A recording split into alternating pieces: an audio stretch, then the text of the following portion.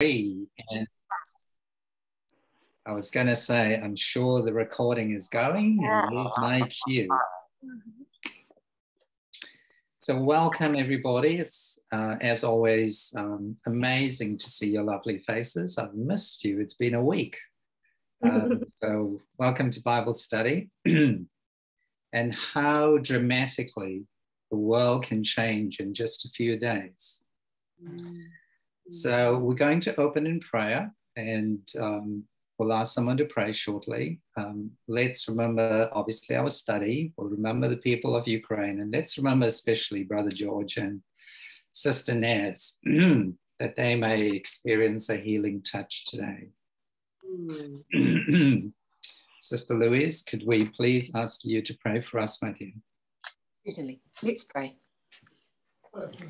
Thank you, Heavenly Father, that we are part of your family, and thank you that we have a Sabbath time in which to fellowship, especially with you, Lord.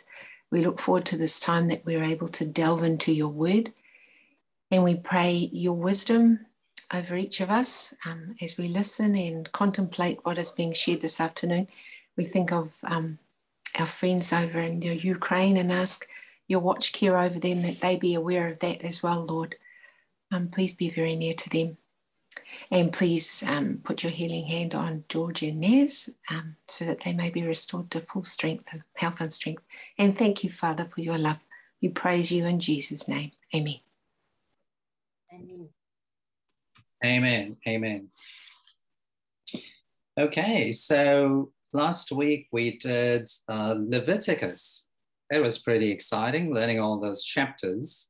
And then we looked at the pattern in the book of Leviticus. And after the class finished, Venus ran up and said, "What happened to the quiz?" And I said, "Oh no, I totally forgot about the quiz. I had prepared a quiz for you. So now we're going to have to do a quiz." But I'm going to do a 2-minute recap. Okay, we'll do a 2-minute recap, unless one of you brave souls want to tell me the 27 chapters. Thea's smiling. I'll make a deal with you. I'll put up the photos, okay? And you can sort of tell me what's in each photo. How's that? Sound all right? Okay. Well, let me just go slideshare. We're just going to quickly go through these chapters, and then I can do the quiz, which will be exciting. Okay, so we'll bring up my screen.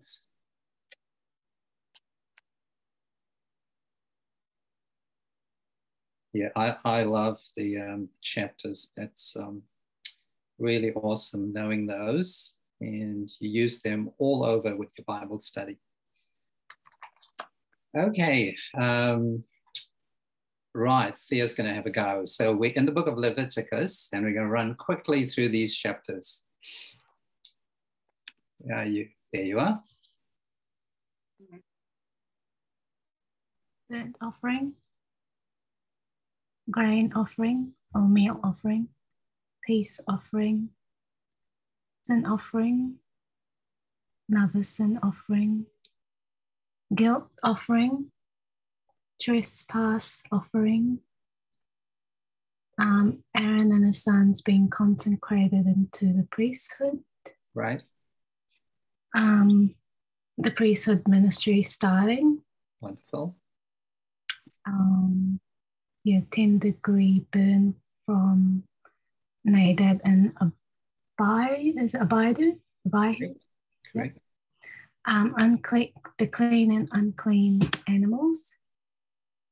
And then we have the story of the 12-year-old mother being pregnant and having 2 sons with leprosy, 13 and 14.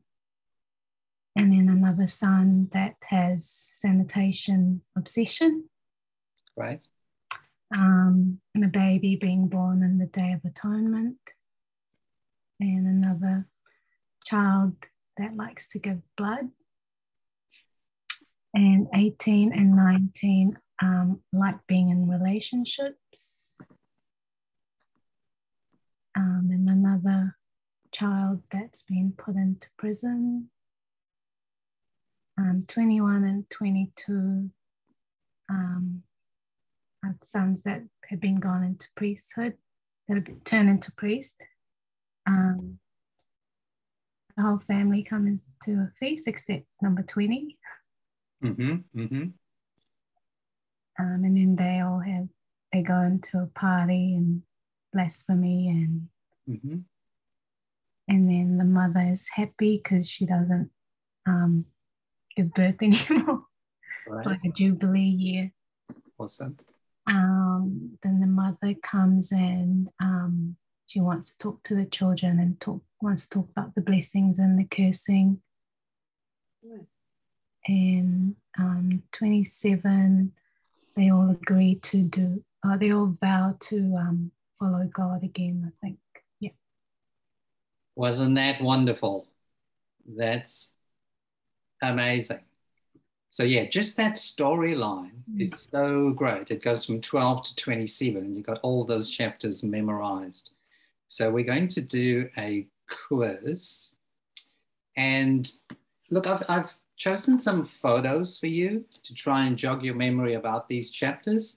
Now, with some of these photos, there's going to be overlap. So there might be 2 answers or 3 answers. That's okay. Just tell me what comes into your mind. Okay, we'll just get started with a gentle one. So here's a picture. What chapter comes into your mind?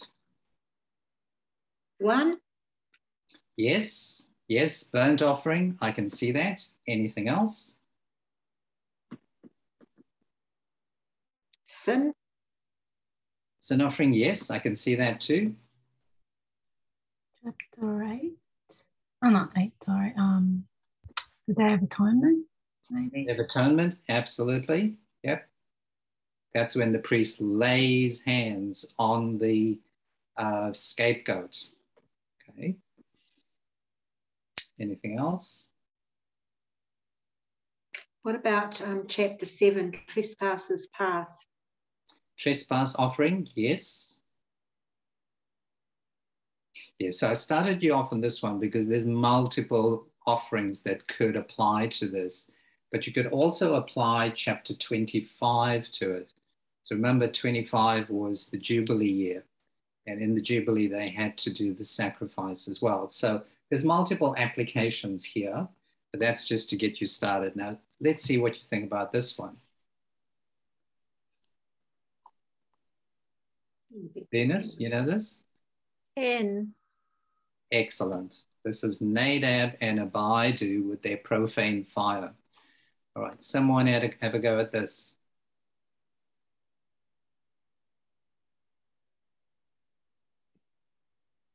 Eleven. Excellent. Clean and unclean animals or foods.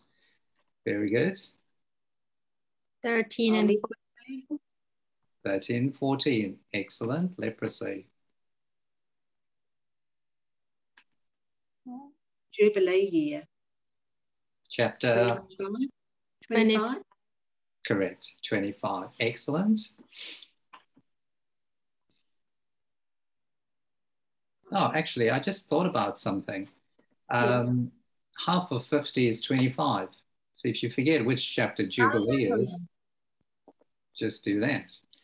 Okay. Yeah. What about this one? Number 1? Yes, definitely. Burnt offering.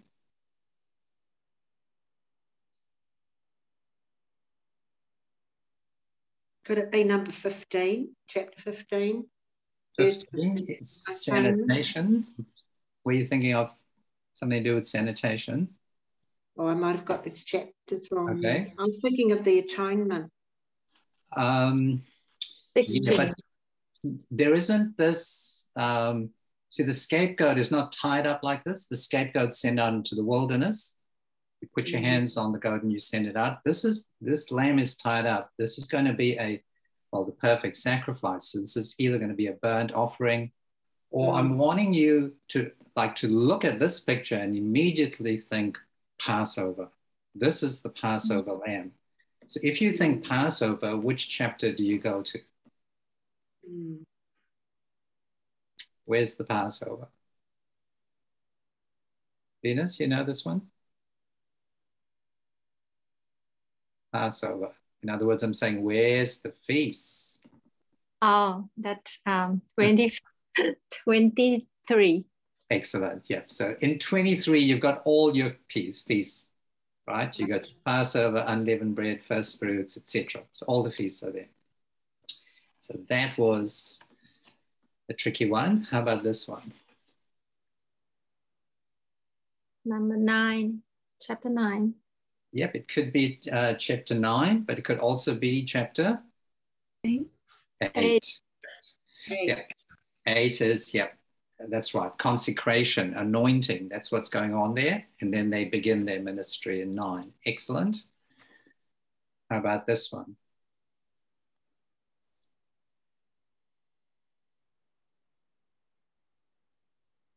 Is that burnt offering? Yes, it can definitely be chapter 1 or... Sorry? Day of Atonement, 16. Definitely. So you know how when they finish laying hands, they bring the goat out to let it go. So it could be on the way out. But once again, I'm wanting you to see the fire, see the lamb tied up, and we're thinking.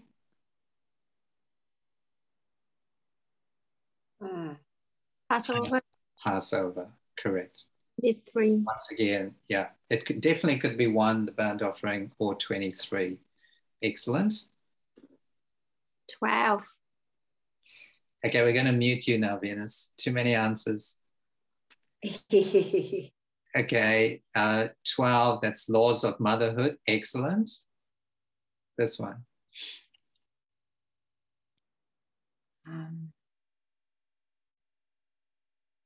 Is that priesthood ministries number 9?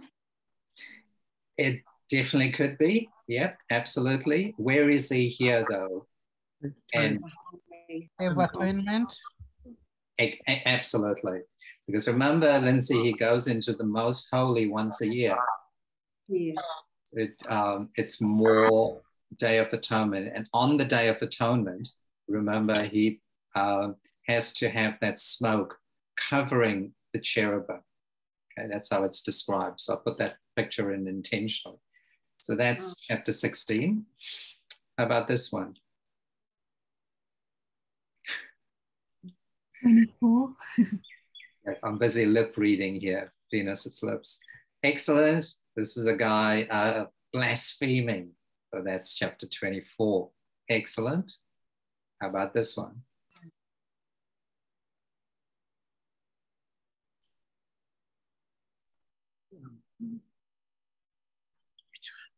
Priesthood, 21. Absolutely correct. 21 or 22 is correct. And also? Chapter 9. 8 or 9, correct. So those are the 4 chapters to do with Aaron and the priests. 8 or 9, 21 or 22. And then I think this is the last one. Yep. Take your time. This is a tricky one.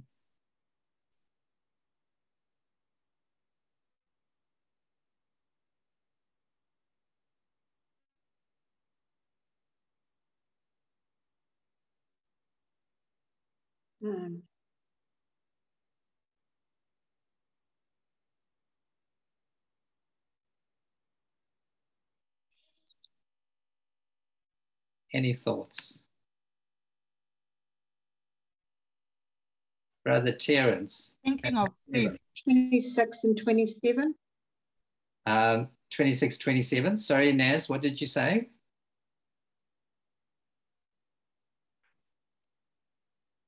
I'm thinking of the feast. Thinking of the feast. I don't know which chapters, but yeah, because of the fruits, maybe. I don't know. Right. And the tithe.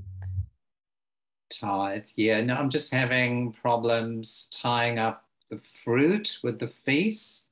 You may be right there, but Lindsay, you're spot on. So this verse is from chapter 27. So this is under the chapter of the vows. This is where it's declared that a tithe of everything belongs to the Lord. Excellent. So you survived the quiz. That's great. Now, I'm going to do something interesting with you today, because we are going to go into a new room. So you know how we have our Phototheology palace, and we have multiple rooms in there. This is a room I haven't mentioned to you before. It's called a chain reaction room. And essentially, let me just see for a second. Yeah. So essentially, the name of the room is what it is. Here we're going to see chain reactions. Okay. So let me just start very gently to introduce you to this concept. Now, this is a very commonly known chain reaction. It's called the domino effect, right? I love watching those videos where these guys set it for a kilometer and you watch all these chain reactions. Fascinating, really nice. So that's well known. And then this, of course, is a nuclear chain reaction, right? So this is where the uranium nucleus is split into two fission fragments. You've got all these neutrons, and obviously this is the basis of the atomic or nuclear bombs. So there's a chain reaction as well. I like this one. Here the fire is going to spread from one to the other, but notice that there has to be a substrate. There has to be something for the fire to burn. And without that ignition, that material, which makes it ready for the fire is not going to spread. And I kind of see this, you know, spiritually with us as well, like with Revelation, with Jesus saying, "Behold, I stand at the door and knock." I see that door as being a fireproof door, like all good buildings should have, right? Not let the fire through the door. But if you open that door, which Jesus can't do because it's your choice, then it allows the fire of the Holy Spirit through into your heart. So I do like this one. Okay, so let's leave it on that for a second while I just make a few comments. If we take this chain reaction principle into our Bible study, I think of it as basically a whirlwind tour. Because when you go into the chain reaction room, you've got no idea where the next thought is going to lead you to. All right, it's quite random and it goes in different directions. So one thought will connect with another thought, with another, and there's no pattern. So that's important to remember. Because if one dot led to another dot, led to another dot, and you saw a pattern, then you're operating in the patterns room. But if one dot led to another and you just can't see a pattern, then you're in the chain reaction room, okay? Pattern, remember, is where, like you look at the story of the life of David and you see a pattern and then you find a parallel. So every pattern in the Bible has to have a parallel, either with Jesus or with end time events or something else that you can prove biblically. If you've got a storyline that's got no parallel, that's not a pattern. That's just a chain reaction.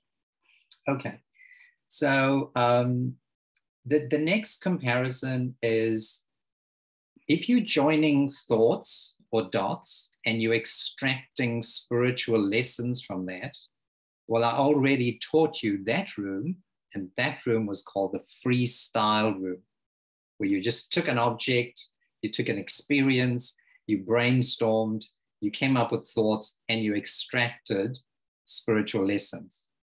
So this room is quite close to the freestyling room and to the patterns room, but in the chain reaction room, it's like that nuclear explosion. The thoughts go in all directions, and sometimes they don't link with each other at all. We're going to do some examples shortly. The chain reaction room, I do like this room. This room, even though it sounds like it's disordered, there's multiple things going on, but it's not random. Okay, so there is order in this room.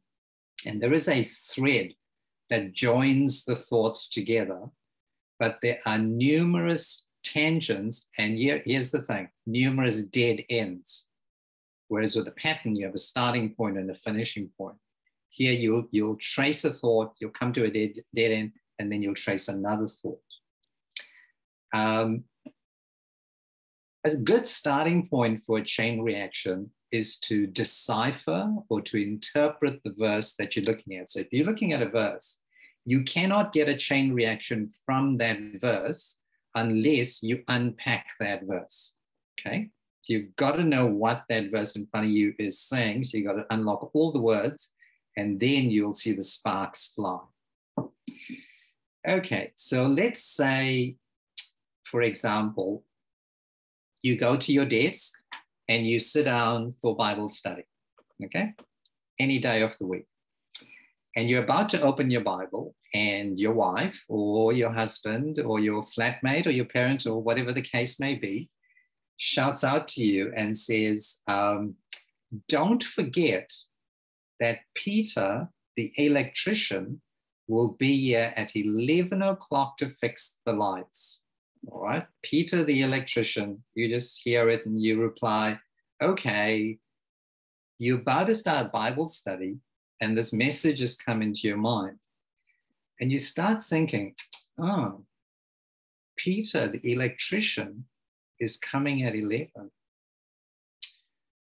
I remember Peter in the Bible. He was that apostle. He was a fisherman. But you know what?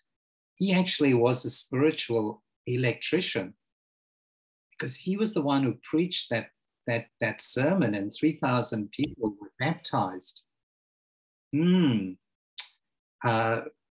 He walked with the Son of Man. He walked with the Son of God. In fact, he walked very closely with him. The Bible says that there were 3 disciples which were very close to Jesus. There was Peter, James, and John in Mark 5:37. And Peter was one of those. So he was one of 3 that walked very closely with Jesus. And you know, in the Gospels, we see that he was quite impetuous. He's always speaking his mind and he's acting on impulse. In fact, in the book of Acts, Peter is transformed from someone who's quite impetuous into someone who now they can rely on. The new church constantly turns to him and looks to him. And I do remember he walked on water. You know, the other disciples sat back and they just watched the miracle unfold, whereas he became part of the miracle because of his boldness, okay? Now, you're sitting here at your desk and all these random thoughts are going through your head. You haven't even opened your Bible. And this is all stemming from the fact that Peter, the electrician, is coming at 11 o'clock, okay? So that's kind of how this goes.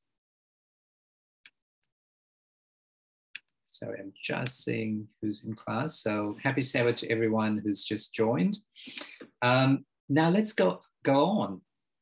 Peter was the one who confessed Jesus as Messiah. Now, Peter actually wasn't the first disciple to recognize Jesus as Messiah, but he was the first one to say it to Jesus's face. Okay? In fact, the first one who recognized Jesus as Messiah was Andrew. That was Peter's brother, because he had heard it from John the Baptist in John 1:34. And then he said it to Peter in John 1:41. He said, "We have found the Messiah. Come, see." But then later on, Peter says it to Jesus to his face. He says, "You are the Messiah." So we see all these amazing things about Peter. We see that he was one of 3 who walked very closely with God. But then some sadness falls over you, because alas, you remember that Peter denied Jesus. Not once, not twice, but 3 times. Okay? Peter denied Jesus 3 times. In Mark 14:30, it says, Jesus said to him, assuredly I say to you that today, even this night, before the rooster crows twice, you will deny me 3 times. Now, I do like Mark's version because Matthew, Luke, and John says the rooster just crowed, which means once, or they don't specify. But Mark specifies twice. And there is some evidence to suggest that Mark, or John Mark, may have actually written the gospel experience of Peter because he was Peter's traveling partner. So Mark, the story of Mark, could actually be Peter's gospel written by Mark. And that makes sense because Peter was uneducated. He never went to school, he couldn't write. So he needed someone to write for him. In fact, 1 Peter, 2 Peter says that he used Silas to be his scribe. So we know those letters were written by someone else. He did the dictation. So it kind of makes sense that he probably told Mark everything that went on, and Mark would have written it down. So that is one popular held belief. And then in Mark 14:72, it reads, a second time the rooster crowed. Then Peter called to mind the word that Jesus had said to him, before the rooster crows twice, you will deny me 3 times. And when he thought about it, he wept. And so my mind starts to think, he denied Jesus 3 times, yet he was one of 3 people that was so close to Jesus. I wonder if there's something in Peter and the number 3. Well, let's find out. So you open your Bible and you think, is Peter associated with anything else that involves 3? And you'll give me a couple of answers shortly, but here's the first one that comes to mind. Peter goes up to the roof to pray, but he was hungry as well. And so he has a vision on this roof of sheet filled with animals, unclean animals. And Acts chapter 10, verse 11 reads, and he saw heaven opened and an object like a great sheet bound at 4 corners descending to him and let down to earth. In it were all kinds of 4-footed animals of the earth and creeping things and birds of the air. And in verse 15, and a voice said to him a second time, what God has cleansed, you must not call common. This was done 3 times, and the object was taken up to heaven again. So this vision was given to Peter 3 times. Well, that's interesting, right? So here's a man who denied Jesus 3 times, is given this vision 3 times, and straight after the vision, he hears a knock on the door, he goes down, and there stands 3 men from Cornelius. Cornelius had sent him, the Holy Spirit had engineered this.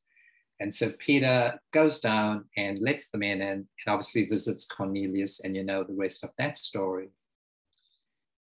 But there is one classic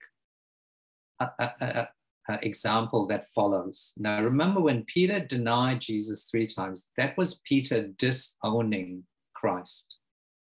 Now, Peter needed to be reinstated by Christ. When did that happen?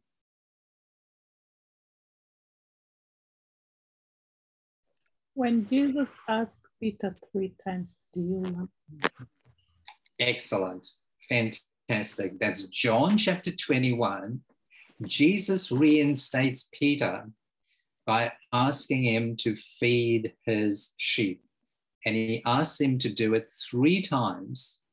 Do you love me, Peter? Yes, Lord, I do.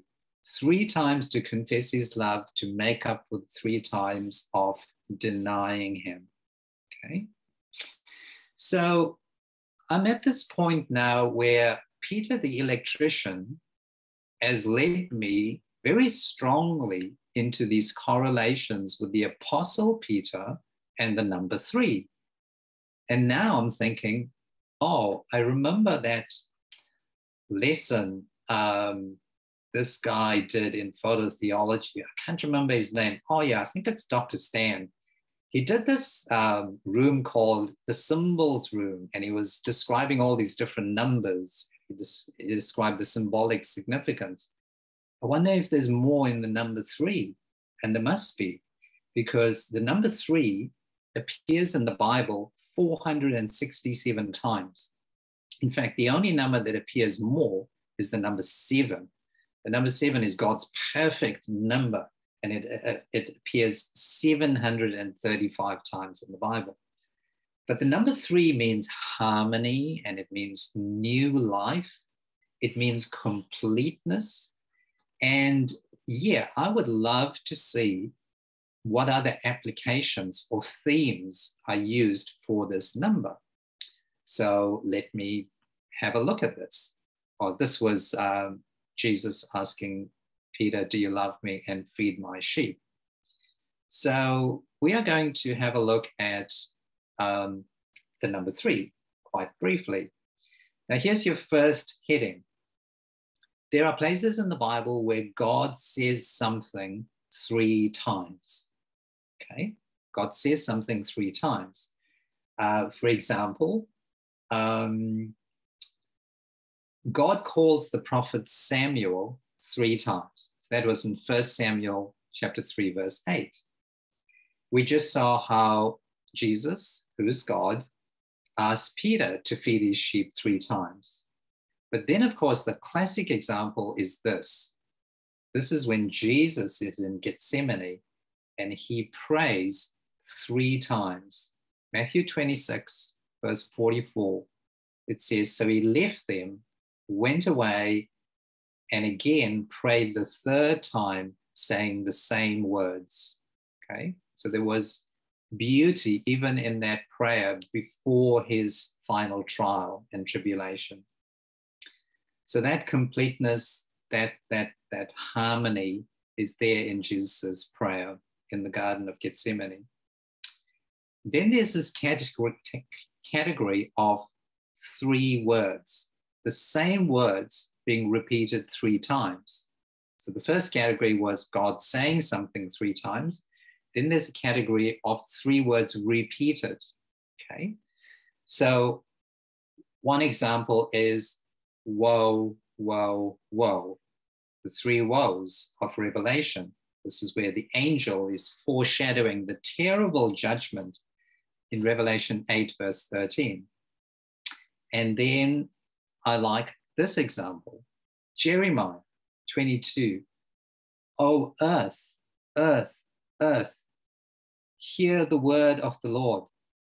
Now, I'll tell you shortly why the Hebrew repeats the word 3 times and why there's this emphasis and why it's 3 times, okay? And then, of course, you know the classic one in Isaiah 6, verse 3, which is, and one cried to another and said, holy, holy, holy is the Lord of hosts. The whole earth is full of his glory. Right, so 3 words being repeated. Third category is the 3rd day. Obviously, we can't talk about the number 3 without mentioning how Jesus rose on the 3rd day. Corinthians talks about it. 1 Corinthians 15, verse 4. It says, and he was buried, and that he rose again the 3rd day according to the scriptures. Right? So we know we can find it in the Gospels, but even Paul has got a record of this. And, you know, this is important also, like I mentioned in the resurrection study.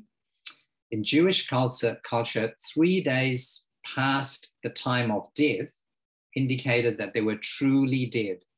Putrefaction was starting to begin. And therefore, Jesus truly conquered death by not rising until the 3rd day, and which is the reason why he waited till day 4 to raise Lazarus as well. Then we've got the three patriarchs, Abraham, Isaac, and Jacob. These were the fathers of the Israelite nation, God's people. Once again, this complete circle, God's people, symbolized by three patriarchs. And obviously from Jacob, you get the 12 sons. 3 prayers.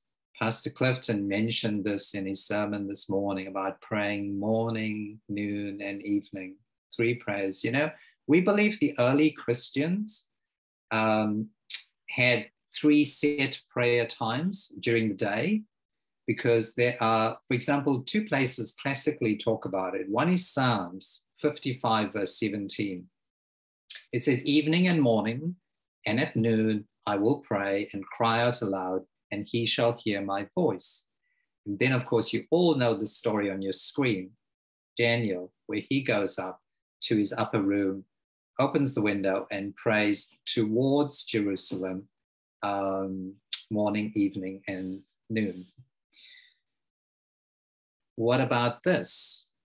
Those 3 wise men brought 3 gifts to the baby Jesus. But look at the significance, because the gold signified Jesus's kingship. It was a gift for a king. The frankincense was his role as high priest and mediator. So this was a gift fit for a priest. And the myrrh is the anointing oil for Jesus's great sacrifice for us.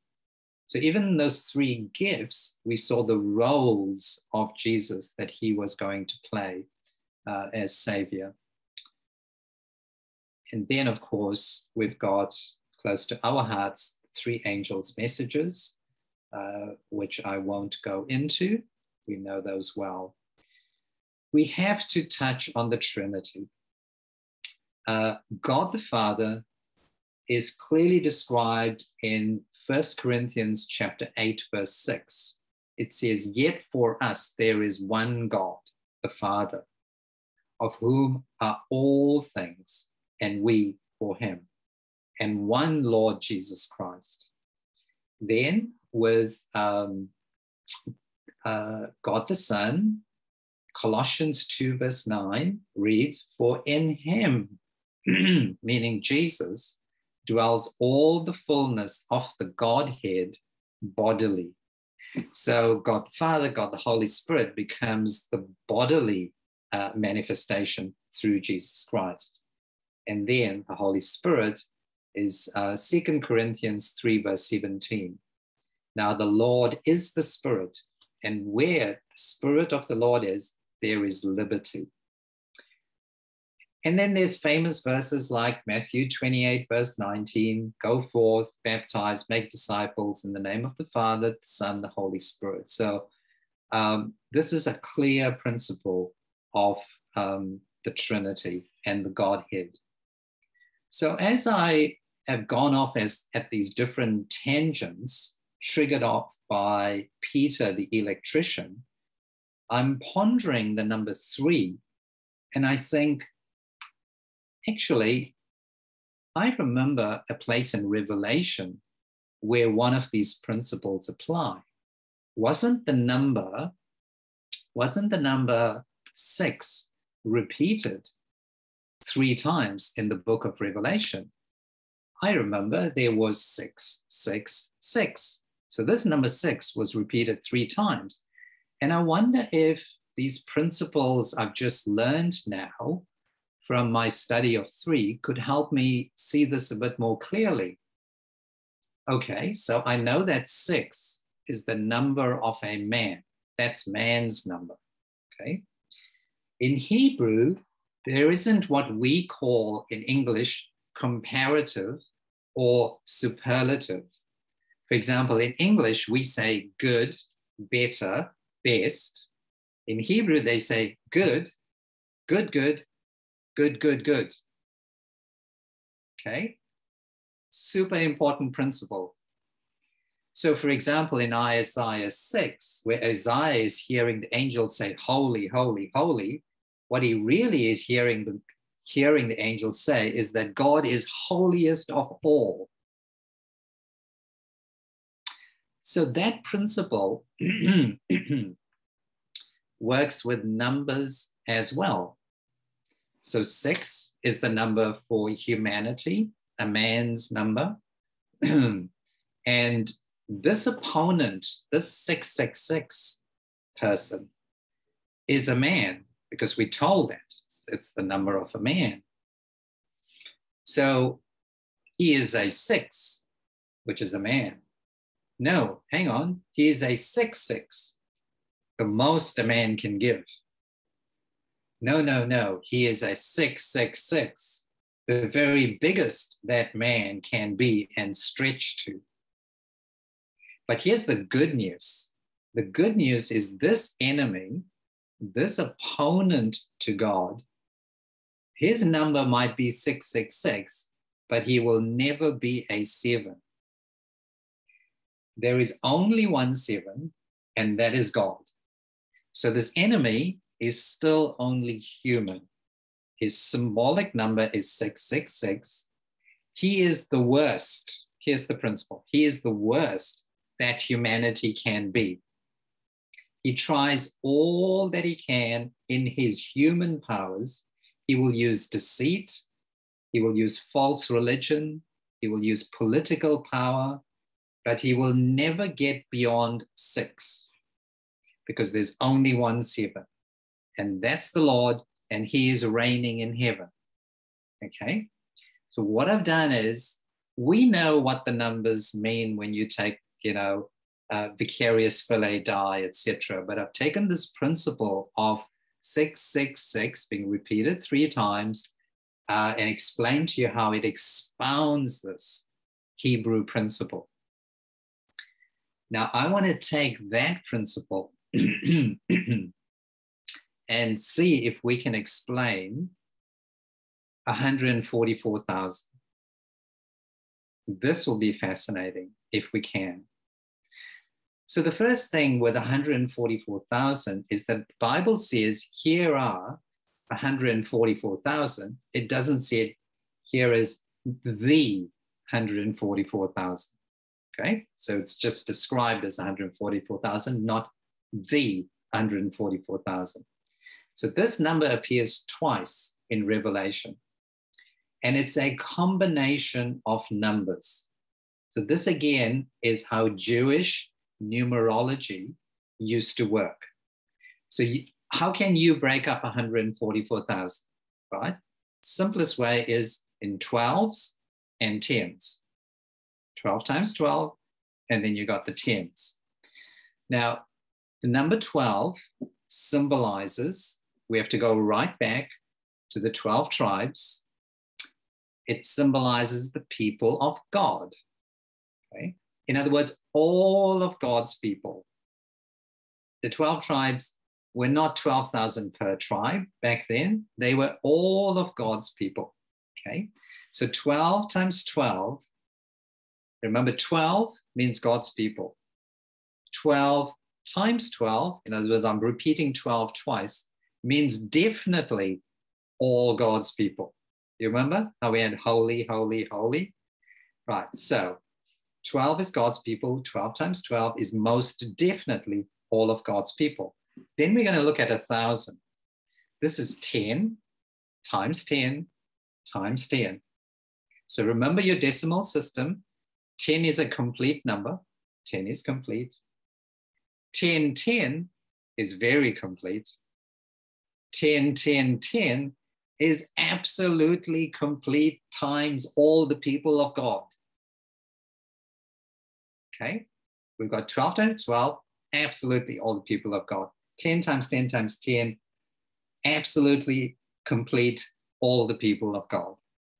So when John sees 144,000, if you apply the principle of this numerology, what John is saying is absolutely all of the people of God are kept safe during these onslaughts of the enemy.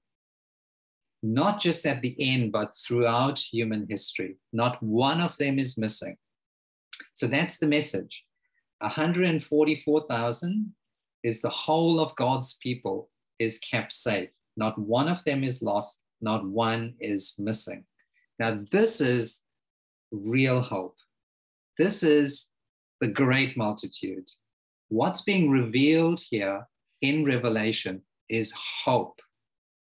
The Revelation is a book of hope and not of fear. Remember that song? I'm no longer a slave of fear. I'm a child of God. There's other proof. There's other proof for the fact that the 144,000 refers to the great multitude. It's like when John heard and then he turned to see, and what he heard and what he saw was different. So there's other proof, but I want to just show you with that principle of 3 repeated, how we could come right down to having another means of explaining that the 144,000 is all of God's people. Look, at the end of the day, this is not a salvation issue. If it is a literal number, then fine. It's a literal number plus a great multitude, okay? All of God's people is saved. If it's not a literal number and it applies to all of God's people, great. It is the great multitude that the great harvest is going to occur for. So either way, but we do have more proof for proving that the 144,000 is not a literal number. And I've got 3 reasons. This is one of them. Excellent. So as you can see, this principle of the chain reaction room, you've got no idea where you're going to end up. Yeah. All we know is that we started with Peter the electrician, and here I am talking about the 144,000. How did we get here? That's the key. We don't know. You cannot trace your steps in the chain reaction room, and that's the beauty of it. Just go off, because when you're studying and you pray before you study, the Holy Spirit will guide you, and every tangent you go at is a gem. That's how we find some of the stuff that I teach you in Phototheology. We just randomly, well, not that randomly, but we led to it by the Holy Spirit. And you pick it and you run with it, and suddenly you see a pattern. Nobody ever starts off seeing a pattern. You're always in the chain reaction room. And only when you're connecting the dots, then you say, there's actually a pattern here. Let's take it out of that room into the patterns room. And now we find a parallel with it. So I'm going to give you a classic example of the chain reaction room, and that's the sower and the seed. So all of you have read that?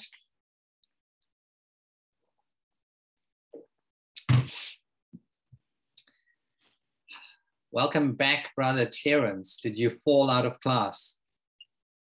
Yeah, I think it was something to do with my Wi-Fi. Just for a couple of seconds I was out and I was back again. Welcome back. So we're going to start the sower and the seed now.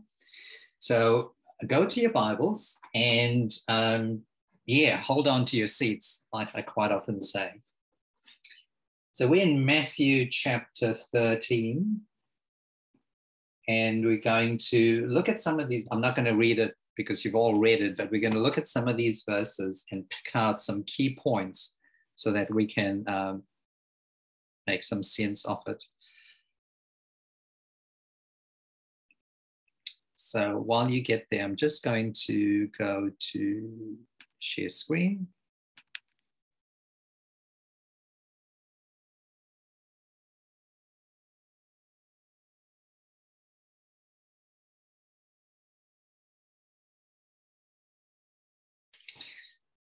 Excellent. So let's get rid of this.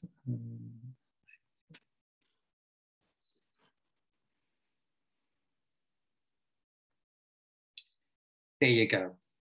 My favorite thing, a blank screen. So we're going to populate this screen as we go along.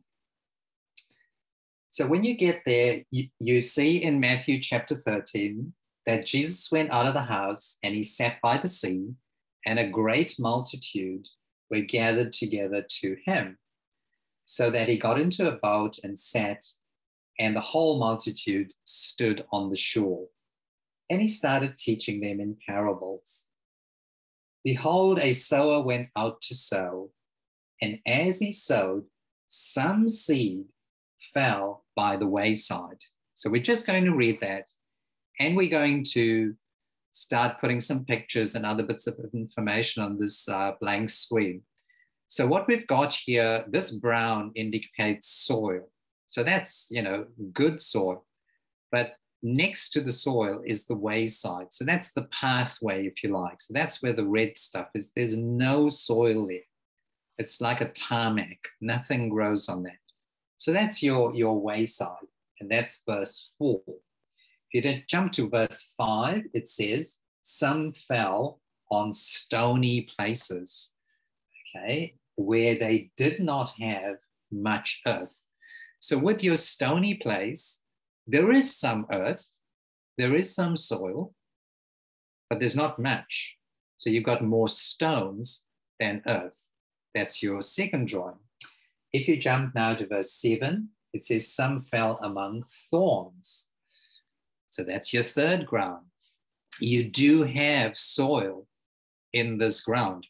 Otherwise, nothing will grow, but thorns grow as well. And then in verse 8, the last seed falls onto good ground. Okay, so I'm just going to have to move your lovely faces so I can see my screen. There we go. So let's review that. So we've got the wayside, we've got the stony ground, we've got the thorny ground, and we've got the good soil. Okay. Now, when the seed falls on those different places, different things happen. Okay. Now, if we go back to verse 4, it says there, it fell on the wayside, and the birds came and devoured them. Okay. So we are told literally what happens to the seed, that the birds came and devoured it.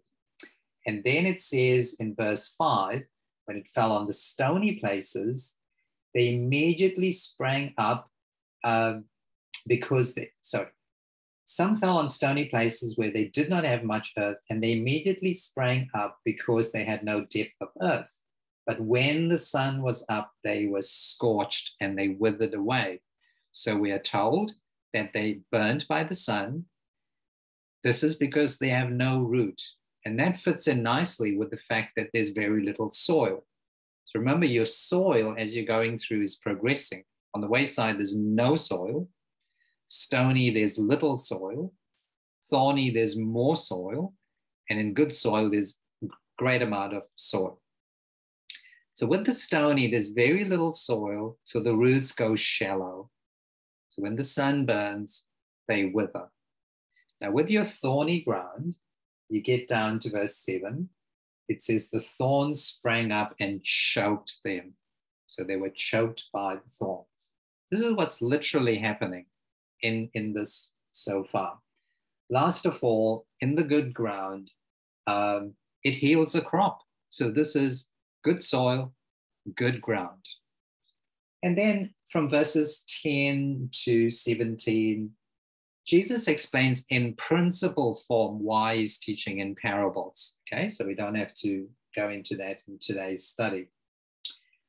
But this parable that's on your screen, the disciples didn't quite understand it. So Jesus had to give them a spiritual application or explanation for it. That starts in verse 18. So in verse 18, he says, therefore, hear the parable of the sower.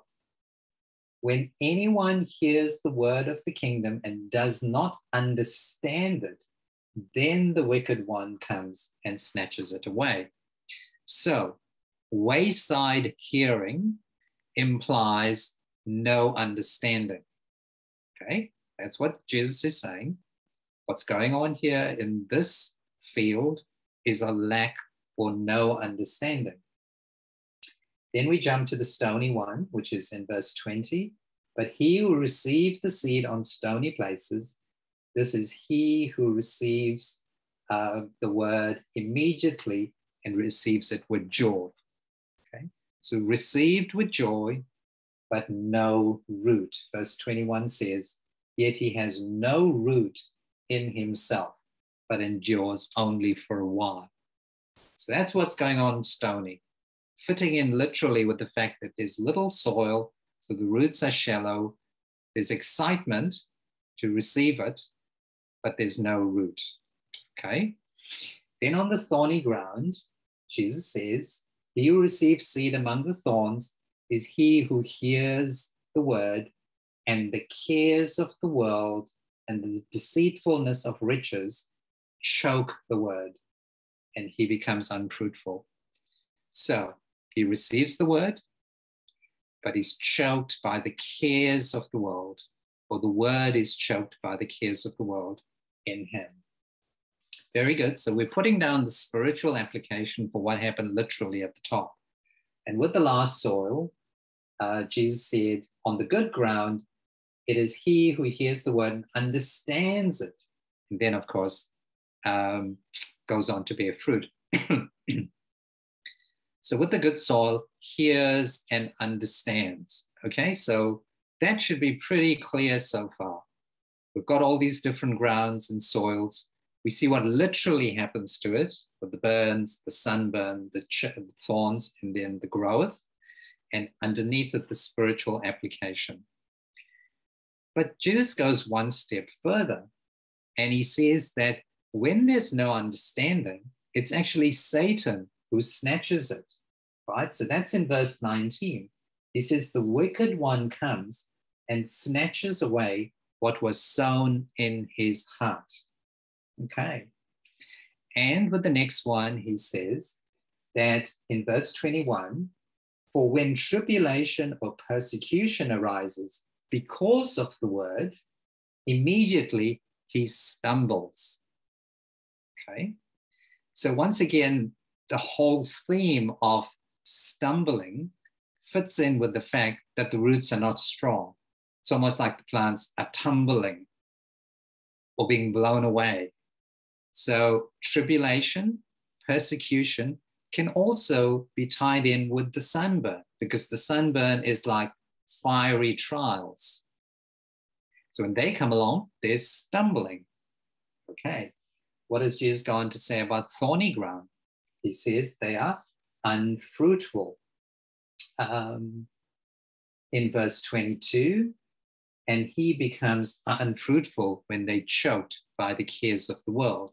And then lastly, a commendation for the good ground. They bear fruit, and some produce 100-fold, some 60, and some 30. So that's where Jesus has taken at the next step, and essentially you've got 2 points above the drawing and 2 points below the drawing. So when at the top it says birds devour it, it's like birds are snatching it. You've got the explanation at the bottom for who that bird is, right? Revelation clearly talks about the demonic birds in Revelation chapter 18. So when it talks about sunburn at the top, burning the word, at the bottom it's explained as tribulation, because these are fiery trials, persecution. And then you got the choking by the thorns at the top, and you've got the unfruitfulness at the bottom, and the same with fruitfulness and good soil. So there's some good extrapolations that when you lay it out like this. So where are we now? 1, 2, 3, 4, 5. Excellent. Now, before I go any further with chain reactions in this situation, can you just cast your eyes on what's on your screen now and let your mind go loose? Just tell me if there's anything else you're seeing, any other dots you can connect with this, any other themes. And remember, in the chain reaction room, there's no wrong answers. We don't have to prove it. It just needs to be some correlation that you can make. And we had a lot of fun with this exercise in our masterclass. So let's spend a few minutes seeing what else you can come up with, because I've got some other exciting chain reactions to share with you in this room. Okay. the sower goes into all different domains. Sowers and wayside, the sunny ground, the tiny ground, and the good soil. Yep, all different domains. Yep. So, Absolutely. Any other thoughts?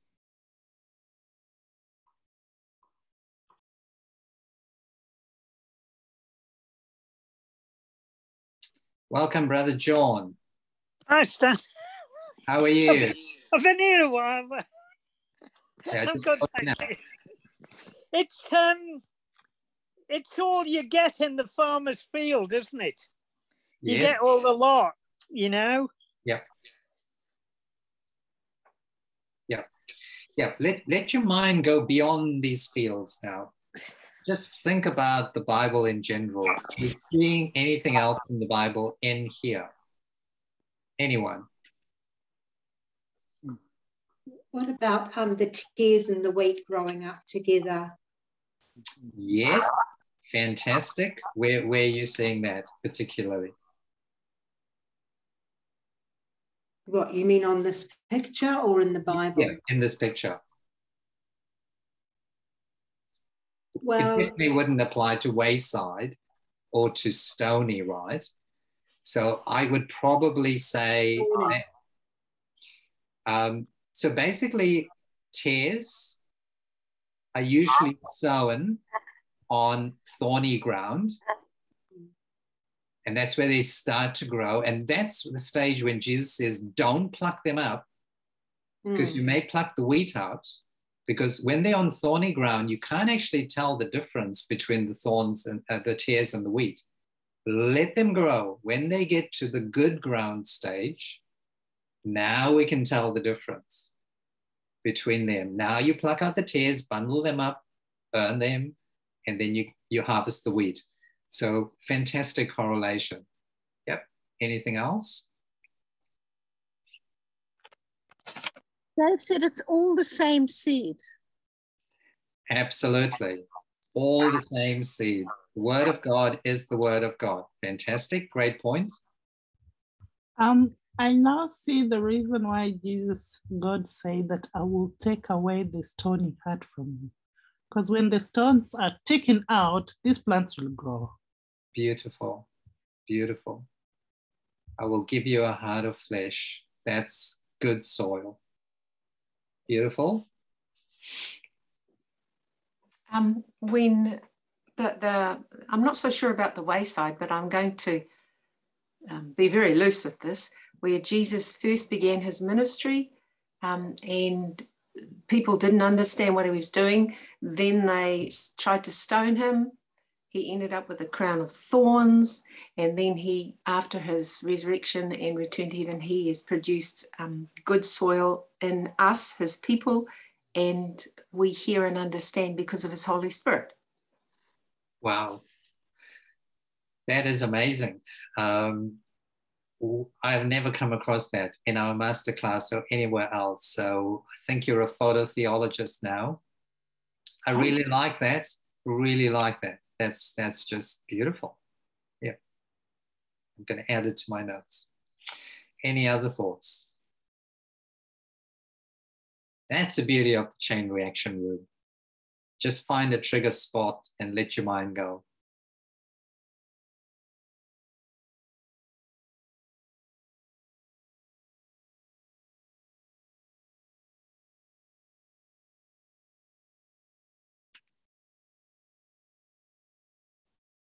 I like everything everyone said so far.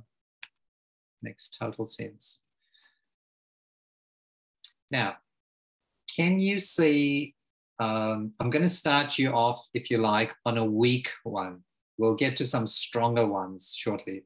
Just start you off on a weak one.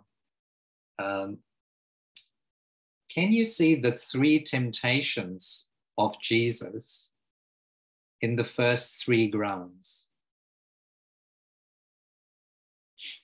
Obviously, temptations are sin, so we're not going to associate that with the good ground because the good ground is ready for the harvest. Can you see the three temptations in the first three soils? turn the stones into bread. Yes. Stones into bread. Yes.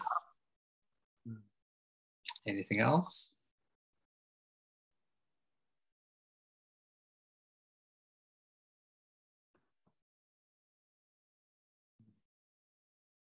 The Lord will send his angel and they will not dash your feet on the stone.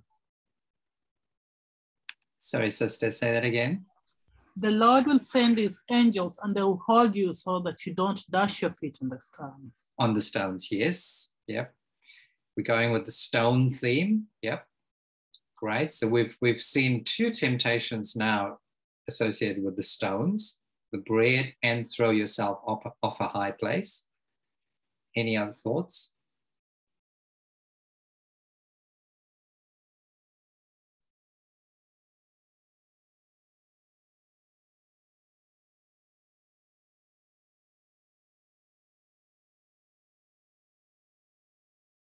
Here's what we went with in our class. So you see where on the wayside, it says the birds devoured it.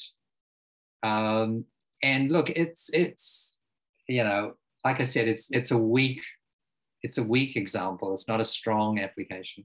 Where the birds devoured, it basically means the birds are eating. And eating, as you know, is to do with appetite. And so we linked that one in with turn the stones to bread. Okay, so it's to do with bread and with food and with eating, etc. So there you got your first temptation, turn the stones to bread. And then with your last temptation, where he took him to a high place, showed him all the cities of the world and said, bow down to me, I will give you all of this. Satan basically showed him the world, you know, the place where there's full of cares and concerns. So the cares of the world fell in with that temptation. So the middle one we had to tie up now with the temptation of throw yourself off from a high place and the angels will protect your feet. We tied that up with this temptation revolving around pride. If Jesus was prideful, he would have done that. He would have said, yes, I'm confident this will happen. In other words, he's going to be showing off to Satan, but that was Satan's trap to make him do that. So Jesus would have fallen into pride if he had done that. And we see that pride under the persecution and the tribulation and the stumbling. It's not a strong correlation, but that's how we explain that off. But if you take it one step further, all right, so now we've got the three temptations in order. We can take it one step further and tie in 1 John 2 verse 16. So this is the verse which says, for all that is in the world, the lust of the flesh, the lust of the eyes, and the pride of life is not of the Father, but is of this world. We can now see lust of the flesh tying in with appetite, which is your first one. We can see pride of life tying in with the pride of the stony ground, which is the second temptation. And we can see lust of the eyes, which is looking at all the things in the world, and behold, I will give it to you, tying in with the third temptation. So we were able to extrapolate and somehow fit the temptations into these fields, and also fit in that famous verse into these fields. Not in a very strong way, I will admit. But here comes some better examples. Now, what you're seeing on your screen, okay, literally, God is the sower. Okay? God is the sower. John 15 verse 1 tells us that. Because it says there, I am the true vine. Jesus is saying, I am the true vine, and my Father is the vine dresser. In other words, God is sowing the seed, which is Jesus. Galatians 3:16 tells us that Jesus is the seed, where it says, now to Abraham and his seed, where the promise is made, not his seeds, his seed, referring to Jesus, where the promise is made. It goes on to say, it does not say, and to seeds as of many, but as of one, and to your seed who is Christ. That's Galatians 3:16. So we've established that God is sowing Christ. Christ is the seed from Galatians, and he's sowing it into the hearts of man. The hearts of man is the ground. So Jesus, who is the word, who is also the seed, is being sown into the hearts of man. The birds represent Satan. Revelation 18 verse 2. The birds come along, snatches it away. Demonic influences seek to take the word out of your heart. Okay? And those hated birds, the cage for every unclean and hated bird is described in Revelation 18.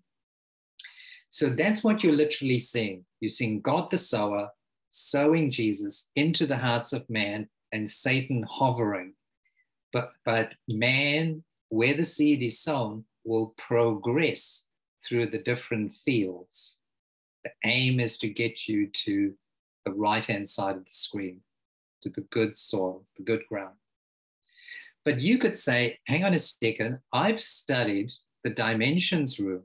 So if that's literally what it's saying, I could say in the Christ dimension, second dimension, Christ is the sower. And that's fine. Christ is the sower. He is sowing the gospel into the hearts of man, the word. He is making disciples of them, and he is preparing them through the fields to get to the harvest. But hang on, the third dimension says that I could do this as well. Absolutely. I sow the gospel truth by shining my light and sharing my testimony.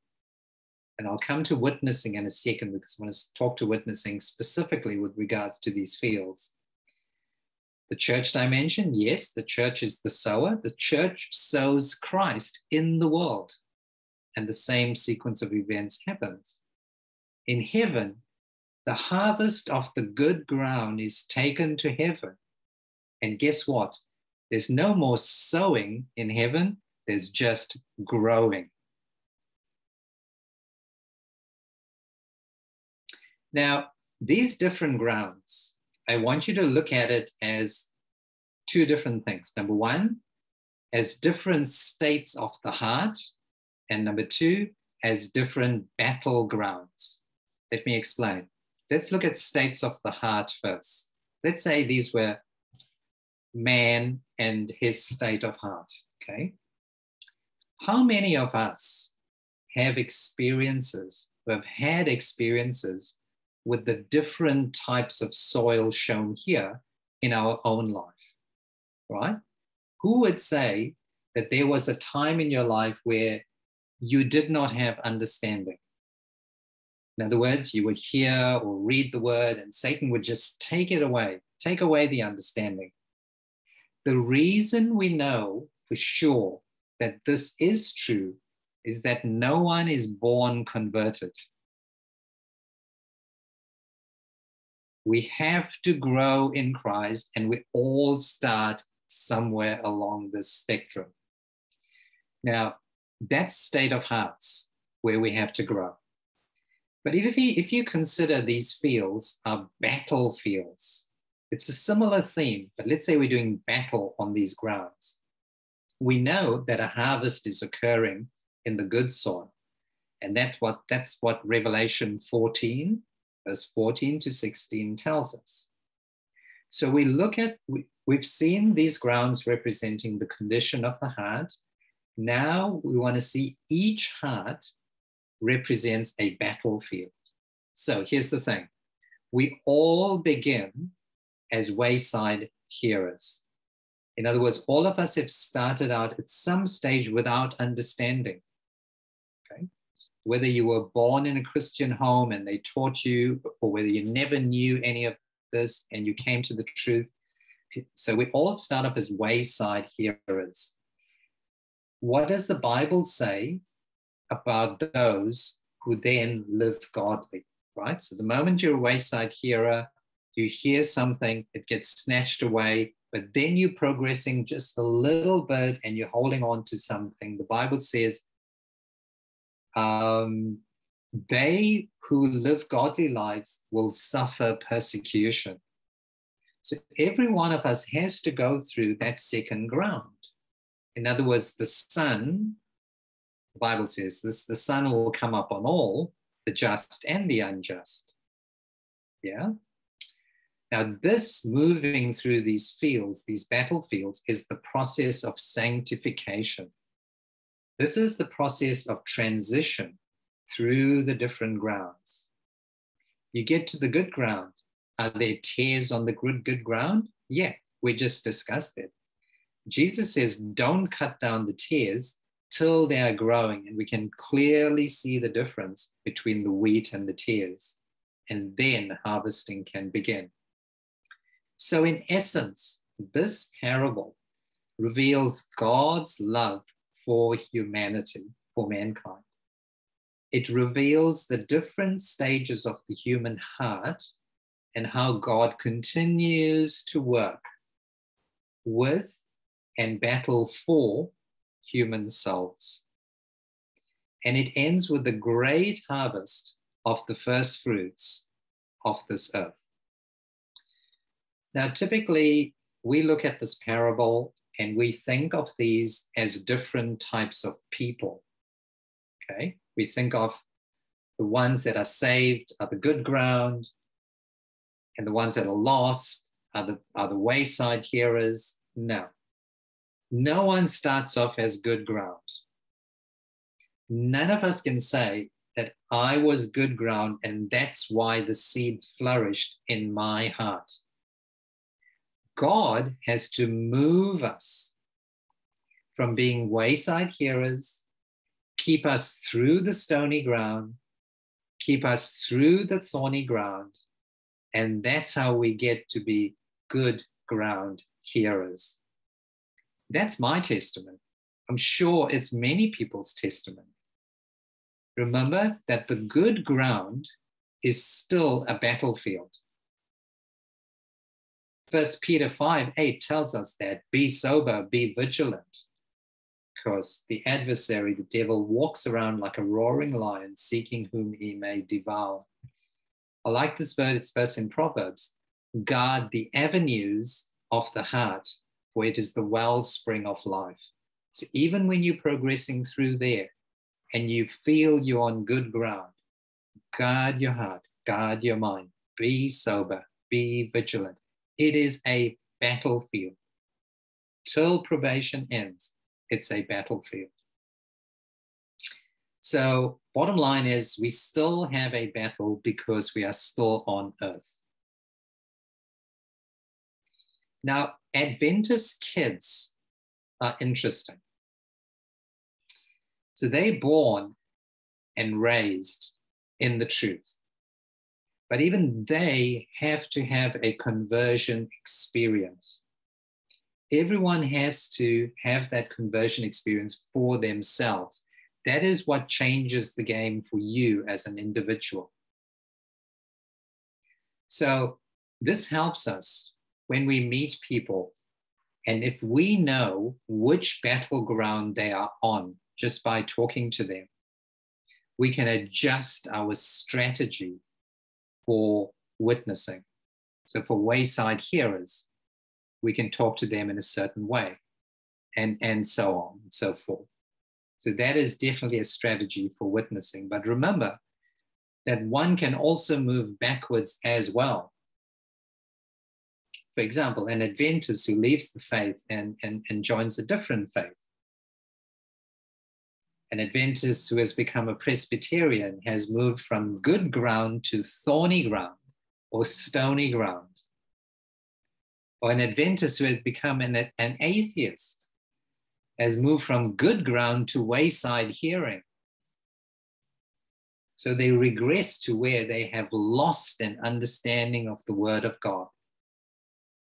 It's still happening. I'm not going to mention names, but just a month ago, one of our Adventist pastors has come out and says he no more accepts spirit of prophecy.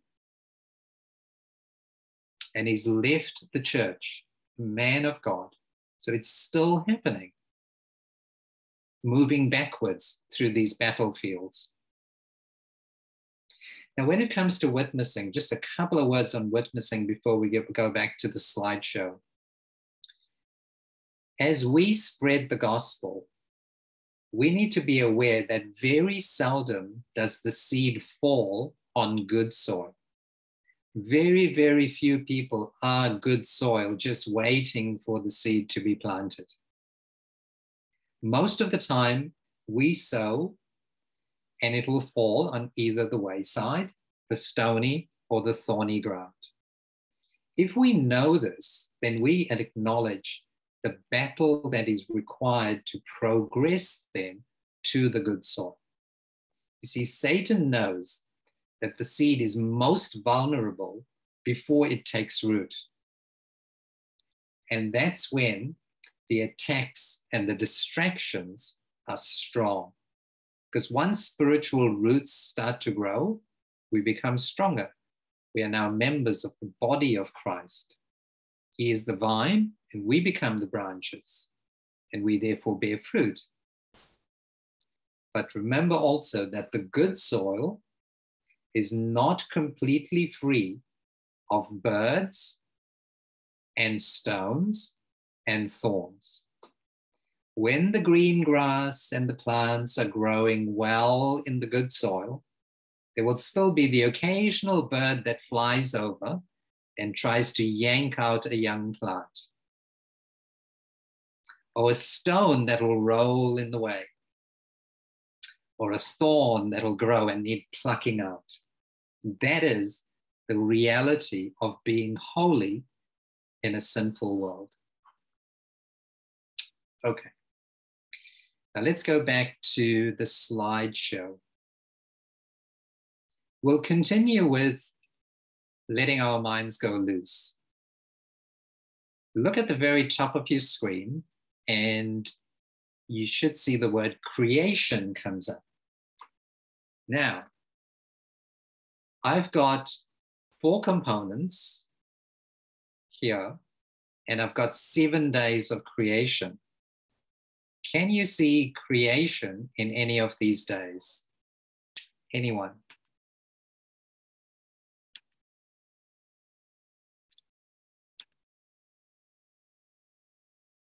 The second day creation, the sun.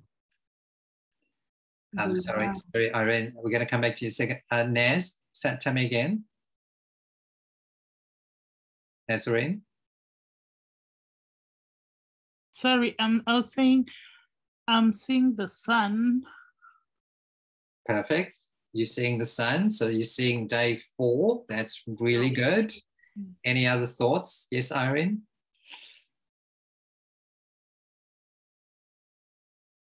Sorry, you're muted. Sorry. Dave said the first one is kind of shapeless and not of any good, really. Is that right? Yes, yes, yes. The wayside is an abyss. Okay, all right. We'll see if we're going to run with that thought. Like day 1. Any other thoughts? The last one is where God looked at everything he had made and said it was very good. Yeah, that's also a fantastic thought. Now, look at this, for example. I've put there number 2 right at the top. So on day 2, God separated the waters above from the waters below. We know that nothing can grow on good soil without water. In other words, good ground can also be called watered ground. Okay, so we're going to run with day 2 for the good ground, because that's where we have living waters coming through. Now, working backwards, we should have next day 3.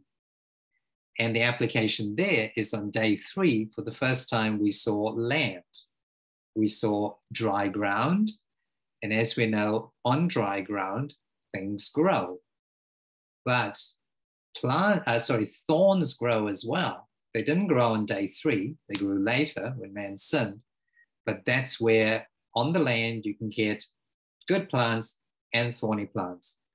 Day 2, of course, we're looking at things growing, but we're saying they can't grow without living water.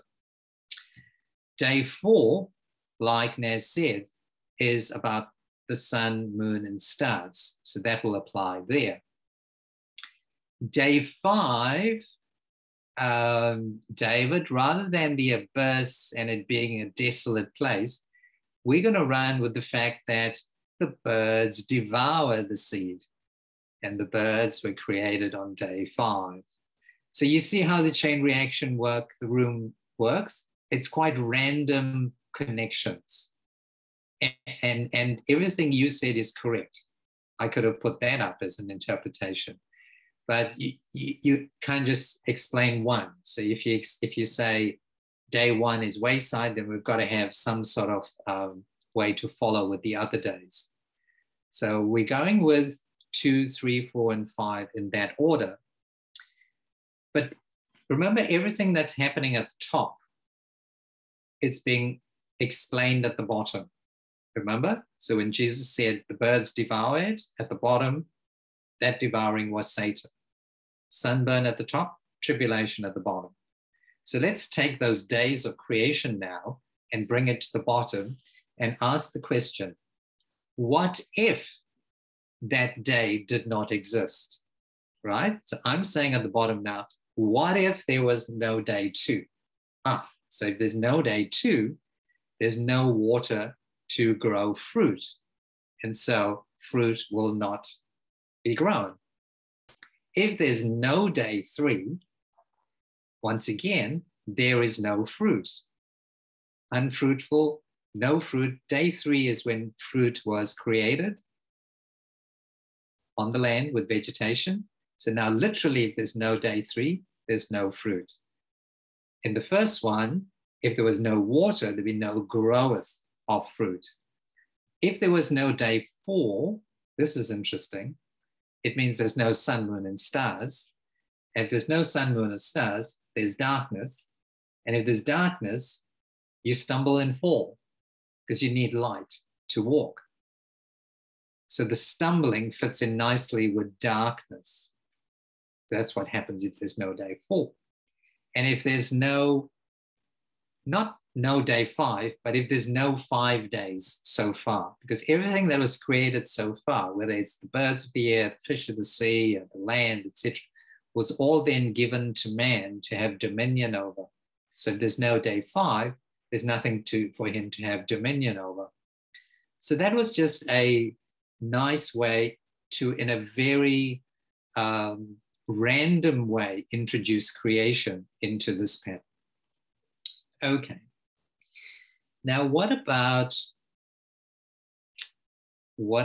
and this came up when we studied the book of Revelation, what about the seals of Revelation? We've got 4 grounds here, and we know that the seals have 4 horses.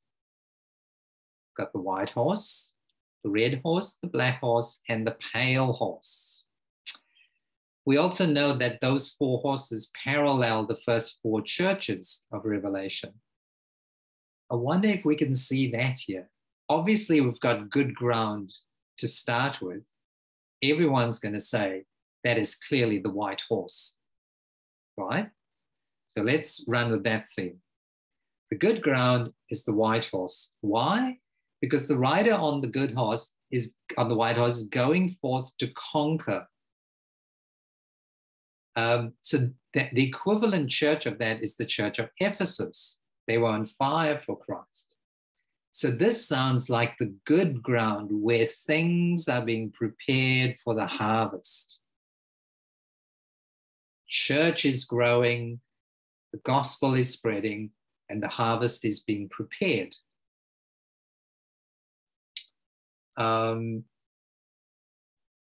Where can you see red, black, and pale? I think the red one should be on the 3rd one.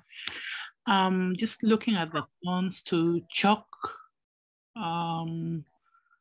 people and maybe make them bleed, and the redness and persecution, whatever. Yeah, persecution is there on the 4th, my dear. So you want to run with the red horse with the persecution? Yeah. So you remember with the red horse, which equates to the second church, the church of Smyrna, where there was a smear campaign. This is when there's fiery arrows being shot at them. That is the time of persecution, right? So the red horse is here in that column with the stony ground, because that's when there is persecution. And it fits in really nicely with right at the top where it says sunburn. Because remember I said to you, sunburn was fiery trials that come along. And that's exactly what the church of Smyrna experienced. And because of all that persecution, they started compromising, which led them to the church of Pergamos, which is equivalent with the black horse. So that's where we're going to put the black horse, because that choking and the cares of the world is about compromising. They were now choking the word of God, but more interested in things of the world. That's where they were compromising. And then, of course, nothing much grows on the wayside. So that symbolizes death. And you know that the pale horse symbolizes death and is paralleled with the 4th church, which is Thyatira, which is the dead church. Thereafter, you get the Reformation beginning. So ESP, TSP, L. Rightio. So we're almost done, almost finished. I just want to show you one other beautiful thing on this screen. The great controversy between Satan and Jesus is on your screen. Sorry.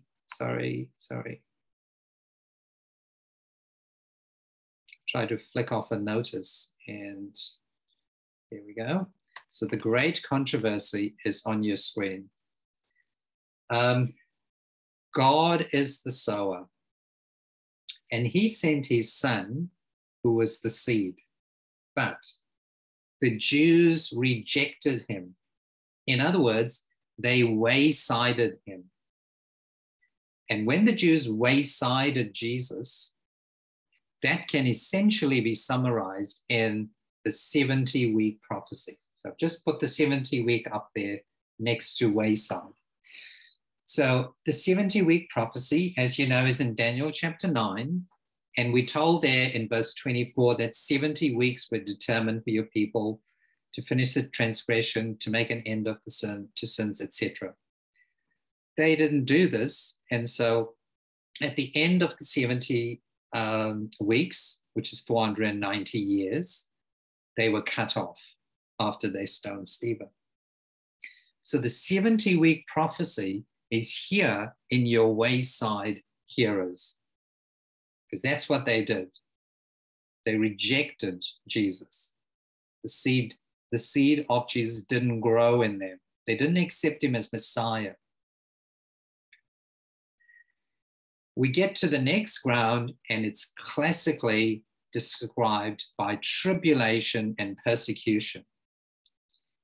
And nothing better personifies what's going on here than the Dark Ages. So that is your 1260 years. That's the time of persecution and trials. And as you know, that's a very important part of the Great Controversy. That's when Satan really tried to snuff out the Church of God. Okay. The third ground is the cares of the world. Or we can put it this way. It's a lukewarm condition. It's having one foot in the door and one foot out the door. In other words, there's no great interest in Bible or God. And what is the condition of the church of Laodicea. They are lukewarm, right?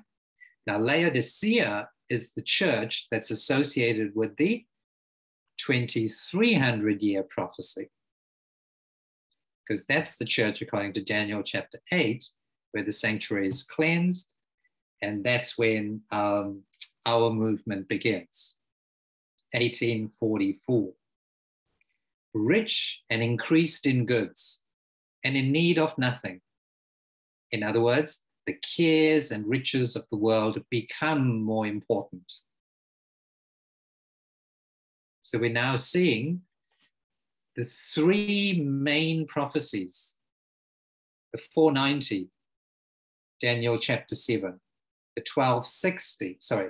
490, Daniel chapter 9, the 1260, Daniel 7, the 2300, Daniel 8, through these fields. Okay, we're left with one ground. Having come through the great controversy, we know how the story ends. It ends with the great multitude being harvested. So the fourth ground is Jesus coming to harvest at the end of time. So when you look at this parable, what you see is the great controversy all the way from his first coming, which is 70 week, that's when he came to the Jews, all the way through to his second coming.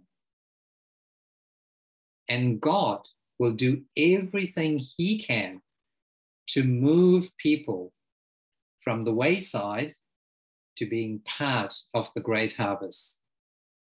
The rest is our choice to make. Now, this is the typical slide that needs to result after you go into the chain reaction room. It needs to be messy, because remember, it's a nuclear explosion. So you take a parable, you take a story, or you take a text through the chain reaction room, and this is what happens. Excellent. And that, dear people, is all I have for you today. So let's have a bit of discussion before we close in prayer. That was mind-blowing. Thank you, Dr. Stan.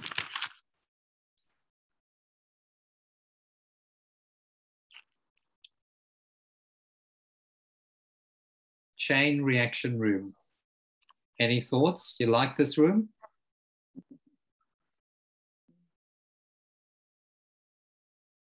Notice. Right there. Go. On the number 3. Mm-hmm. Yeah. There's 3 times in the Bible it says not to change, not to alter God's word. Deuteronomy 4 verse 2, Proverbs 36 verse 30 verse 6. In Revelation 22 verse 18 and 19. It's in the beginning, the middle, and the end. It says, don't change my word 3 times. The beginning of the Bible, the middle, and the end. That is just beautiful. Amazing. I like that. Yep, God's word never changes. Any other thoughts? So remember, everything we did today started with Peter the electrician. And that's how it should be. Just explosive, nuclear reaction. This is the type of nuclear reaction I like.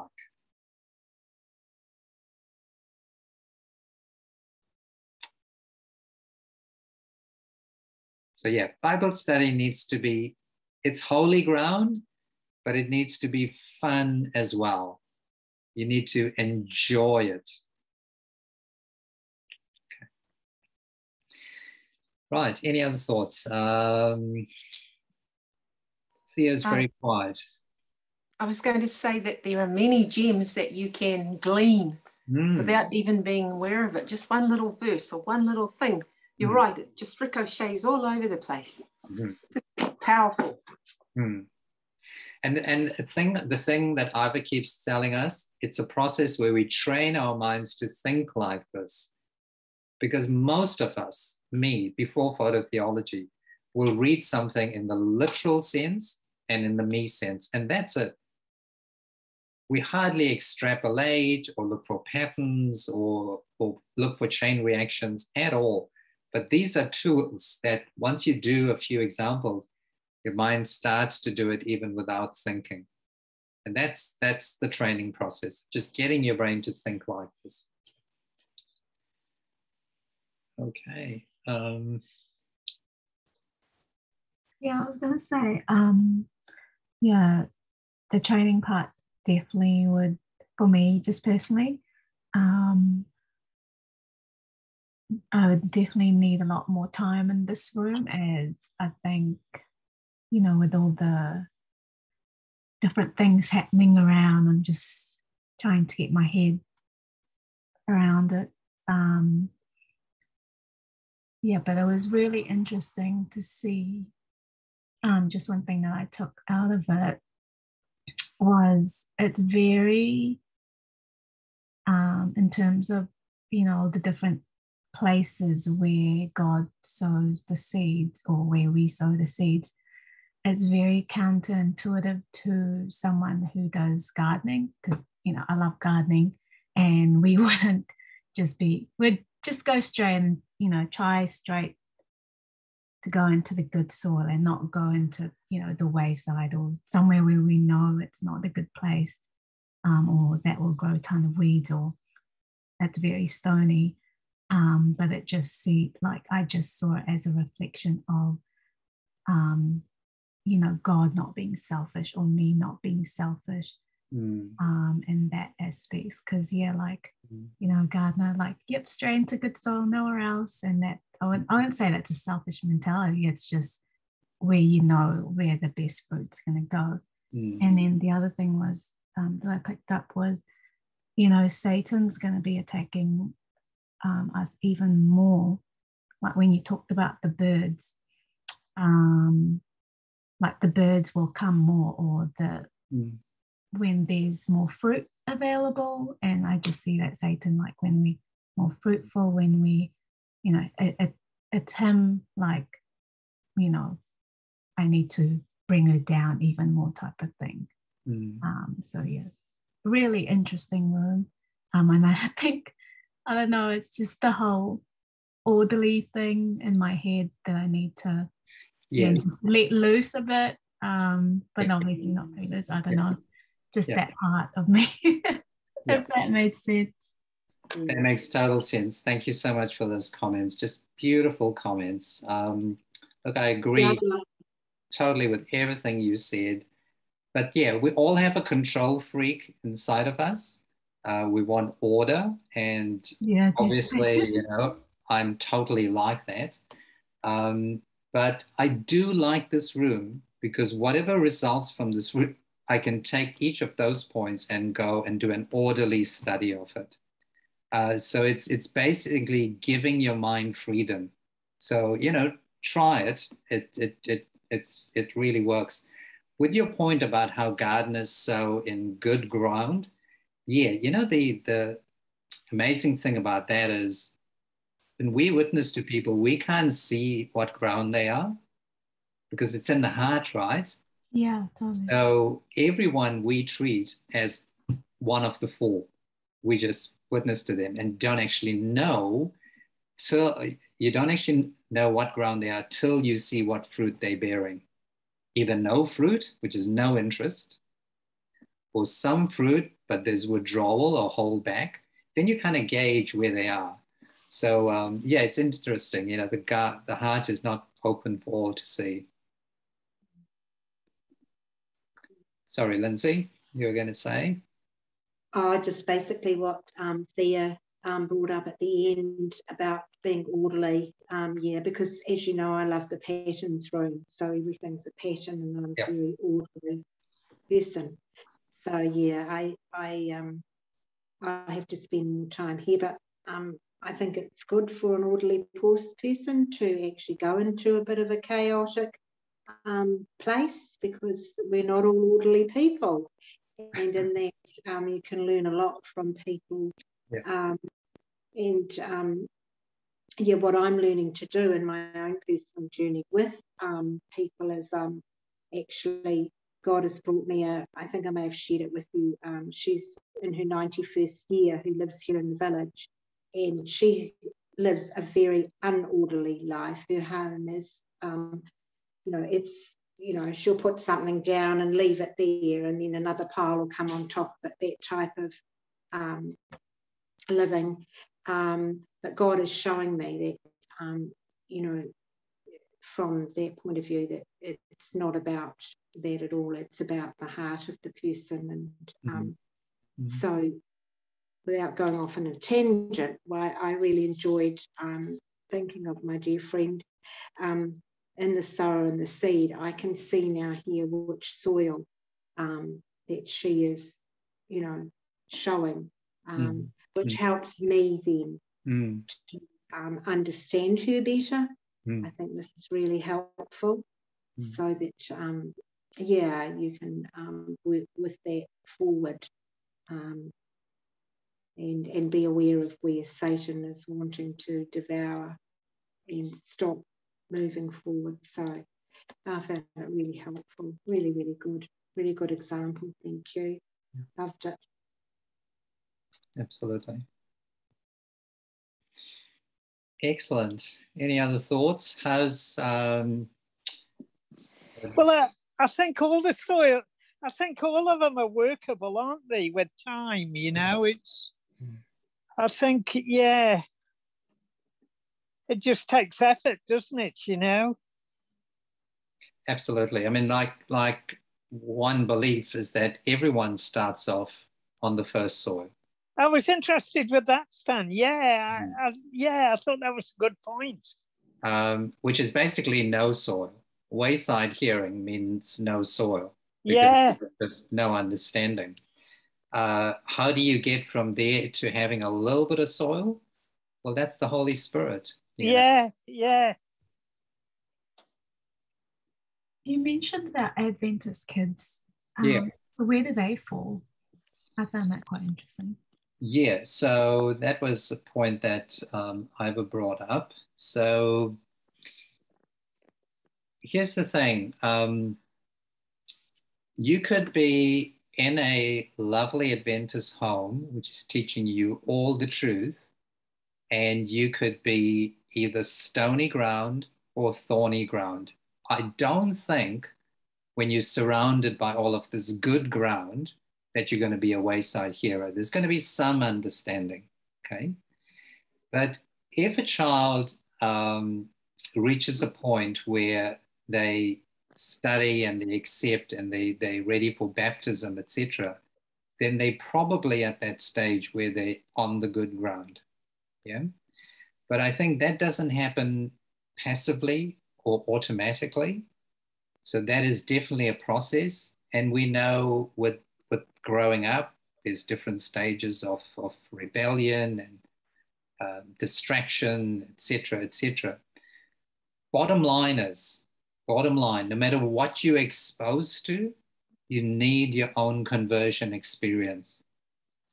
That is critical for a meaningful relationship with Christ. So you don't get there on the back of what your parents were, what they taught. So it's definitely, being aware that you could be right in that environment. You could be in church, but you could be on one of the other grounds. Definitely, Stan. Yeah. I was going to say that this is the parable of a sower. It's not a parable of a gardener who would then do what Thea's talking about, where you go and you nurture and you tend and you water, which is where people and relationships come in, and the Holy Spirit's guidance and Bible study. This parable is really just about having something and chucking it out, whereas for it to grow, you usually grow when you have a relationship, don't you? Very good point. But obviously, as children of God and going about and doing His work, we have to be sowers and the very next day we have to be gardeners. So I do believe we have to do both. Yeah, yeah. Some really good discussion there. How's our sick couple feeling? Are you guys refreshed by the word of God? Yeah, as people were talking just the last minute, I'm thinking of a book in Isaiah. I don't know which one. I think so. That is talking about God restoring Israel. When not really actually restoring Israel, when he's asking them, what have I not done to you? Then he was saying that he watered the land, he removes the stone, he removed the stone. Then I'm looking at it was maybe a hard ground. He watered it to make it soft, then removed the stones and planted the vine tree, but it did not produce. It produced wild vines. Then I'm like, absolutely. That's a process of preparing those types of fires. Yeah, absolutely. There's another example of the chain reaction. Beautiful story in Isaiah. God mourning over his vineyard. What more could I have done for you, O Jerusalem? And this is the fruit you bear. So, yep, we could definitely go and look at that story more closely and try and tie it up. So, yep, try it, Lindsay. I think, going off at random thoughts can be very rewarding. In a spiritual sense, we don't want chain reaction with your work or with your life. We need order. But in a biblical spiritual sense, because the Bible is so full of hidden gems, we have to go off in these tangents to find them. It's like the pearl of great treasure. Yep, you got to dive to the bottom to find that pearl. Yeah, I think I really wanted to just add on to what Sister Louisa said. Like the parable of the sower, I look at it, as an encouragement to the sower that despite what happens with the word of God that we preach, our goal should be just to present God's word, present Jesus. You will meet people who may not show any interest, but go on anyway. You may find places where you can actually identify tares and weeds. Don't worry about plucking them. You keep on sowing. You'll meet places where there are stones. Just keep focused on your goal, which is sowing the seed of truth. Because it's impossible for us to know what sort of hearts we are preaching to at times. Actually, most of the times. Yeah. So if you meet a disorderly person or you meet an organized person, your mission is to sow the seed of the truth without being distracted by their state or something like that. Hang on, I've just had a thought here that really isn't it about producing fruit, Jesus? Where you fall, you know what I mean? I mean, it seems a lot that's left to chance here, doesn't it? The stony ground, the good soil produce good fruit. Is it about the producing fruit, really? Or what? Am I wrong here? Or obviously, the fruit is a product of the type of soil. Yeah, I mean, everyone's a lot's left to chance, isn't it? There with where you fall in life, really. So it comes down to choice, and I like to change the word chance when we're talking about spiritual. When we're talking about spiritual things, I like to think about chance as being the work of the Holy Spirit. Now, the Spirit can work depending on people's choices. And that's the bottom line. So you can progress from a stony ground, to a thorny ground. Remember, the thorny ground is better than stony ground because you've got good plants growing. Yeah. You can progress from there to good ground if you are more open to what you do have growing in you. And that openness is what the Holy Spirit can work with, because God, the Holy Spirit, will not force you. He will urge you, prompt you. He will drop the right verses and right words in your day, but you have to be open to it. And when you are, then the Spirit can work with you. So that's what happens as you open up. Mm.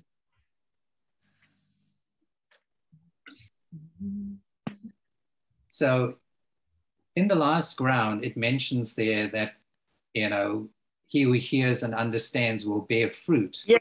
Yeah. And it says some will bear it 100 times, some will bear it 60 times, and some will bear it 10 times. Does anyone have an explanation for that? Yeah, I just wondered that when you said it, Stan. I mean... No, it's a good question.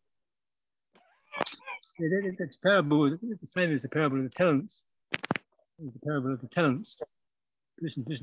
Each person has so much talent.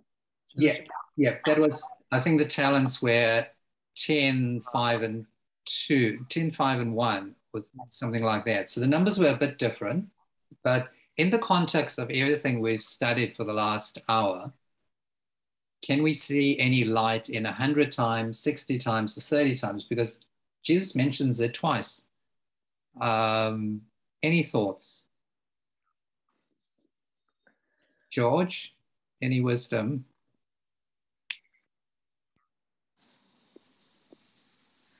Can you go through the question again, please? Sorry. So when you come to the good ground, it says, others fell on good ground and yielded a crop, some 100-fold, some 60-fold, and some 30. And then Jesus repeats it in verse 23. And it says, who indeed bears fruit and produces some 100-fold, some 60, and some 30. So we're getting these numbers repeated, and I just wondered if anyone saw any significance in these numbers. They're all dividable by 10 for a start. Excellent. That's the starting point that I took. Yeah. George, do you have any thoughts, or have you heard or read anything regarding that? Johnny took my point. Actually, I haven't given it a thought, to be frank with you. But now that you say it, let me have some people contribute while I scratch my phototheological little brain. Come on, brother. Come on. Right, Brother John, run with it. 100 divided by 10 is 10. 60, you're left with 6. 30, you're left with 3. So what are you going to do with 10, 6, and 3? Well, we started the whole theology thing with 3, didn't we? Yes. And I thought I was going to mention the Mount of Transfiguration, where there was 3 disciples went up with Jesus, and then he met. And then there was Jesus, Moses, and Elijah went into the cloud. That was another 3. So there's 6. Wow. That is such a good manifestation of the chain reaction room in your brain, John. Well, perfect. And then we moved away. Just as I was about to say something, we moved away to the SOWER. So, and now you brought up the numbers there, and I don't know. Yeah, I can't see maybe a correlation. Although it's 3, 6, and right. So here's what I'm seeing in this. And look, I don't, obviously in phototheology, sometimes you can't prove things. But 100 divided by 10 is 10. 10 is the number that's associated. It's a complete number, but it's associated with the perfect law of God. Okay? Oh, right, yeah. 10 commandments, the law of God. 60 divided by 10 is 6. And as we said earlier, this is the number for man. This is man's number. 30 divided by 10 is 3. And that's a number for many things. But one of the things it's the number for is the Trinity. Okay? Yes, yes. So I'm taken back to the places in Revelation, because remember, this is now said in the context of the good ground. And remember I said to you earlier on, the good ground is where the harvest is reaped. So we're talking about the great multitude at the end of time. Yeah. We're talking about bearing fruit 100 times, 60 times, 30 times. So here's this group of people.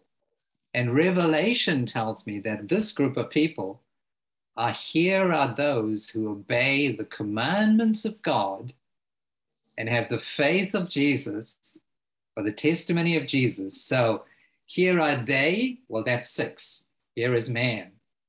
Who has the commandments of God? That's 10. And the faith of Jesus, well, that's the Godhead. Yeah, yeah. Trinity. So yeah, that's how I tied it up, but I don't know. I don't know if there's any other thing.